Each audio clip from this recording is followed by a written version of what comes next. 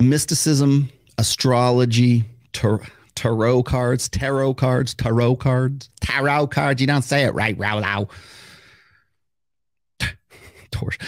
By the way, I made Tori. I brought Tori back in as a mod. She's a mod on Access Vegas now, but I could just hear her accent ringing in my ear. You say it wrong, Rowlow. All that stuff, that mysticism stuff, is soft power. Anything that's metaphysical, any like women are forces of nature. They're the Oracle of Delphi, right? They're the mystical druids of the forest and stuff. Occult feminism, right?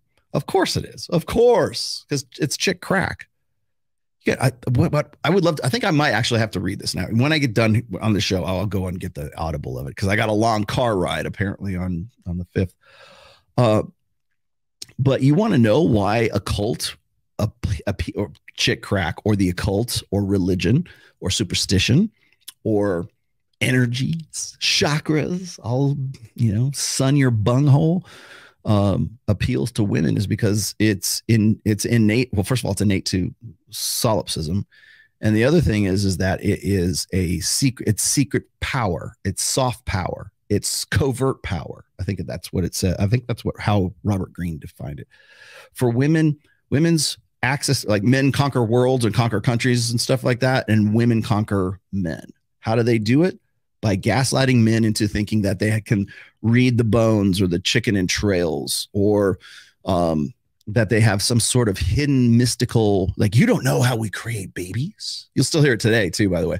How dare these, there. How dare you? How dare you talk shit about, how dare you be a misogynist? Because those are the women who gave you life. That give you life thing, that's a natural response for women, is like, how dare you say the things that you say, Rollo, about women? Your mother gave life to you. We're the life givers of the planet Earth, of Mother Earth, of Gaia, Mother Earth. We're the life givers. That magic. And by the way, what is it? I want to say it's Asimov who said this, like, any sufficiently advanced technology is indistinguishable from magic. Also, any sufficiently misunderstood, like, biodynamic or whatever else is also, we got to figure out some way to explain it. Must be the gods, must be throwing the bones. Men will never understand women. They're mysterious forces of nature because they can give life.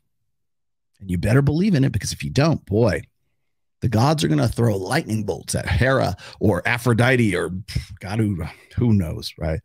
It's going to throw lightning bolts at you, or like your wife's going to have a miscarriage. Why?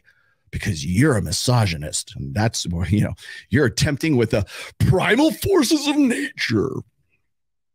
That's why women love the occult. That's why it's, what is it like? So as above, so below. You know where I figured that out from?